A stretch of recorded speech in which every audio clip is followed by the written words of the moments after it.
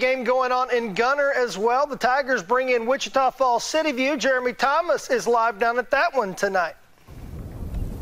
Yeah, that's right, David. It is a pivotal district ball game that is shaping up here tonight as Gunter hosts Wichita Falls City View. It's a game that very well could determine who remains in the driver's seat of this district. Now, entering this matchup, both Gunter and City View are unbeaten in district play. Gunter ranked 4th in the state in 3A Division II, coming off another district win last week against Holiday. Now, Gunter beat the City View team last season 42-0, but this is a much improved Mustang squad that they'll be facing here tonight.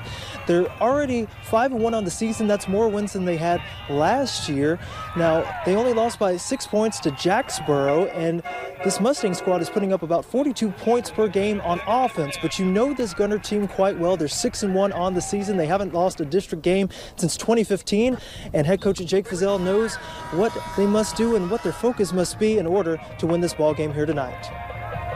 I think it's going to be a great game. I mean, I think that you're going to have two teams that are playing really good football right now, and two teams that there's a lot on the line, so you're going to get their absolute best. And we just got to focus on us. I mean, we can't worry about how City View is going to play or what they're going to do. We've got to make sure that our focus is trying to go out and play at our best.